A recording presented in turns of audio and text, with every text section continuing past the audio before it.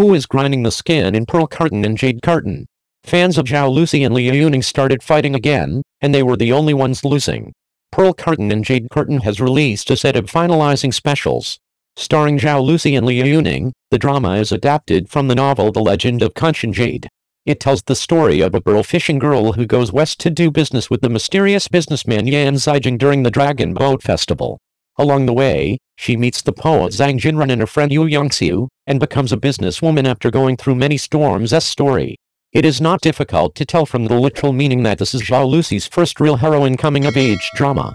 However, after the final special episode was released, fans of Zhao Lusi and Liu started quarreling over who had the skin polished. Both sides accused each other of being skinny, and the language was vulgar and very unpleasant. There was a lot of quarrels in the square on related topics. The show has been in constant turmoil from before it started filming to the end of filming. Fans are constantly fighting with each other, and the only loser in the end is the show itself. Each other accuses the other of skin grafting, but the truth is confusing. After the final special episode was released to everyone, some people said that the leading actor Liu is a modern brother, with a smooth skin. An additional explanation was given that Liu changed his age and pretended to be a 90s generation. He stayed up late every day to broadcast live. The skin condition on his face was so bad that he had to turn on the level 10 filter to beautify his face in order to survive in the costume idol drama. Soon, in the face of these accusations, fans fought back and posted screenshots of Liu's Spring Festival gala. They said that look at the condition of Liu's skin. It is like skin, moist and youthful. CCTV's high-definition lens can still withstand it. I'm afraid it will wear off. There is another person who uses the filter. Liu's fan power should not be underestimated. They quickly found a big fan who was suspected of being Zhao Lusi and said that this was her inside story. All the special effects of the filter and skin resurfacing were done to facilitate Zhao Lusi. Full stop. Immediately afterwards, comparison pictures of Zhao Lusi before and after microdermabrasion appeared on the internet. The two parties were at loggerheads with each other, and the matter became a confusing Rashomon. No one knew who was responsible. Because at first glance, it seems that what both sides are saying makes sense. Zhao Lusi has always been criticized for her face being too fleshy. She often looks at angles, and it seems possible to use a small face filter. As for Liu, he stays up late all year long during live broadcasts, his skin condition is not very good, and his appearance is not very good, so he needs a thick filter to enhance it. Fans of the two groups were very clear when they were fighting. They knew exactly where the other side's pain points were. They spoke mercilessly and argued with reason. All of them were verified. For a while, it was impossible to know the truth. Who was the real one? A skinned person? Fans go on strike to fight for status as filming begins. This is not the first time that fans of Zhao Lusi and Liu have quarreled. There was already a lot of action before the filming of this drama started. The reason is that this drama is Zhao Lusi's first major female protagonist, so fans attach great importance to it. It is said that the plot mode is similar to Yang Zi's Sauvignon Blanc, with the female protagonist and male protagonist 1v3. However, it has been slow to announce which actors will be finalized.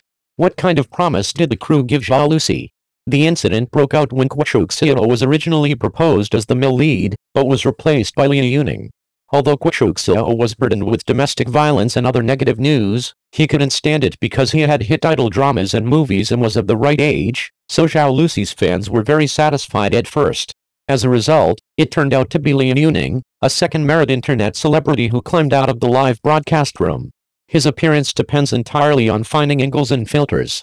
The fans quit immediately, and the support club went on strike and disbanded at that time, feeling that Liu was not worthy of their Zhao Lusi. This matter is actually very confusing. Because Zhao Lusi and Liu had the well-known actress Hao Yan before, many viewers at that time hoped that the two could have a chance to date each other. Why did they actually have a relationship? But some people protested. Perhaps the deeper reason is that fans hope to demand more and hope that Zhao Lusi will be taken more seriously by the crew and have a higher status.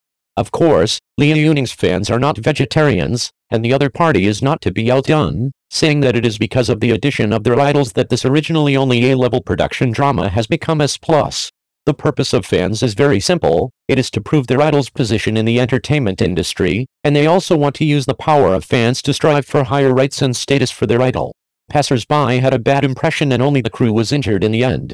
The fans are really awesome, but for passers-by, it's just one farce after another. Even before filming started, there were constant disputes, which left a bad impression on people. After the deal was finalized, they blamed their opponents, which gave people a sense of disunity between them. The first episode was a blast. I binge-watched 4 episodes in one go, and only then did I realize that Wang Yibo's new drama is so addictive. Text and Qing. Editor 9527 Maya Gujin. The market for spy war dramas has been in a sluggish stage. Spy war dramas need to be hits, but the spy war dramas that have been launched in the past 2 years, no matter how explosive the lineup, no matter how eye-catching the configuration, can never meet the expectations of the audience. Infernal Affairs starring Jin Dong was originally thought to be another pretender, but the dub and score barely exceeded 5 points. Thin Ice, Happy Face, and Stalker, which are also spy war themes, each has a more luxurious lineup than the last, but the broadcast effect is very dismal. After waiting and waiting, the 2024 Storm Chaser can be said to be the only work that can save the spy war fans. As expected, the popularity of Storm Chaser exploded in the first episode it was released.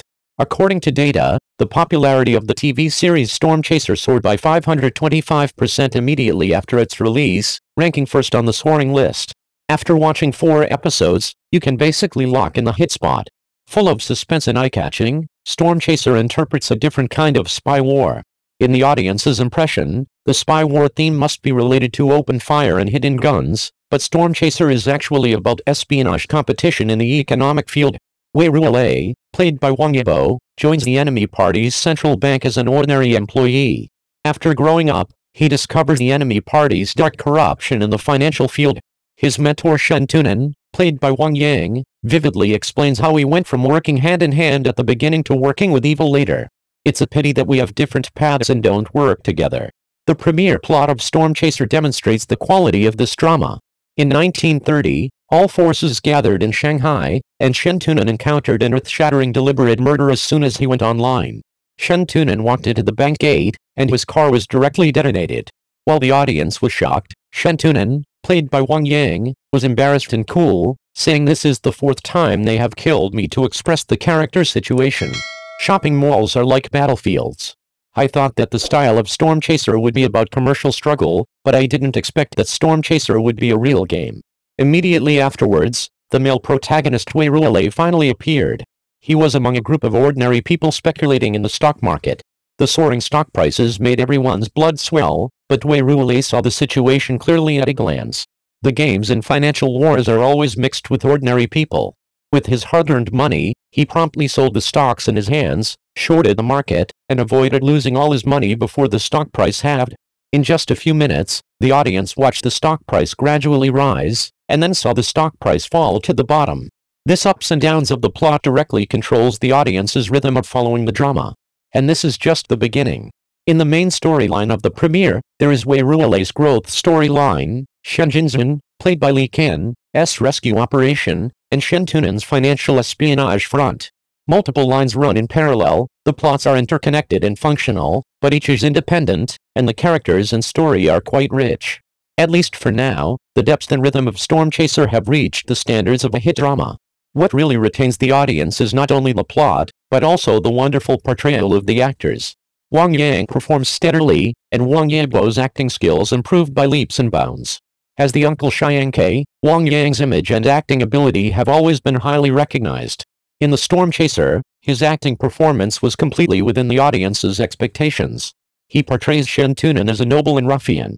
As a senior consultant, he has a sharp vision and grasps the overall situation. In the face of various explosive events, Wang Yang's attitude is always calm and lazy. There is a section in the plot where Shen Tunan is negotiating over the phone.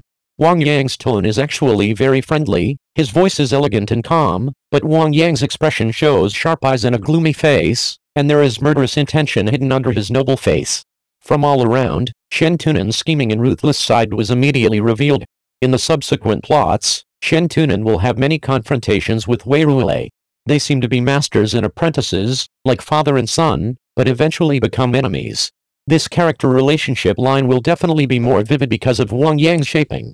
As for Wang Yibo, the audience has already seen his rapid progress in acting. In the play, Wei Ruolei, played by Wang Yibo, is a young and talented young man. He has the spirit of a young man, and he appears as a down-and-out young man who chases the wind when he appears. He is full of expectations for the future, but he is also very down-to-earth. In the plot, Wang Yibo's temperament is eye-catching.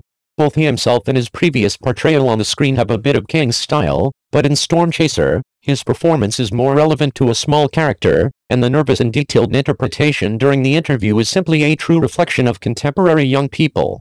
In Wang Yibo's performance, the audience can see the youthfulness and simplicity like Jade. In contrast, Li Qin's image in the play is even more mature and complete. Shen Jinzhen, played by Li Qin, is an underground member of our party. When the mainline financial war is in full swing, Shen Jinzhen holds a sniper rifle and carries out the rescue mission assigned by his superiors. The mission failed, which made Shen Jinzhen even more panicked and anxious. She had firm beliefs and was full of hatred and anger towards the enemy. There is a scene in the plot where Shen Jinzhen is injured and undergoes wound cleaning, and Li Qin's performance progresses step by step. She frowns slightly because of the wound to show the character's forbearance. In the end, she can't bear it anymore and expresses her impatience when she can carry out the task at any time. Perfectly established the character's stance. You can see the tenacity like a weed on Li Qin's face, and her portrayal of the perseverance and tenacity of the character is also outstanding and unforgettable. The last actor who amazed the audience was veteran drama star Yang Kun. She played the role of Aunt Jo, who wanted to make a fortune from stocks. In the stock exchange market, she looked like a gambler, and her face could not hide the feeling of age. His face was full of pride and satisfaction after seeing the stock price rise. As a result, when the stock price fell, Aunt Jo immediately turned against her. She complained about Wei Ruolei, who gave her some advice. The contrast from greed to awakening showed the mentality of a gambler in one fell swoop. Of course, the role of Aunt Jo is very complicated. She is not just a small stock investor. Later, when Aunt Jo and Wei Ruolei are in the same frame, they will find that she is actually a very friendly elder. Actor Yang Kun also performed a character with multiple sides. In short, the eye-catching character setting of Storm Chaser is inseparable from the wonderful performance of the actors. However, whether a drama can become a hit depends on many factors. Storm Chaser has made a good start. Whether it can maintain it depends more on the subsequent plot direction and plot quality. Finally, what do you think of Wang Yibo's new drama The Storm Chaser? Which actor's portrayal do you like best? Join the discussion in the comment area and talk about your expectations for this drama. Think about it from another angle. If the male and female protagonists are having such a quarrel off-screen, how many friendly sparks can flash out when they work together?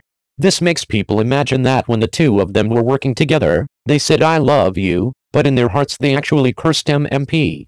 The audience didn't believe that in such a state, the two of them could bring out the perfect combination of CP.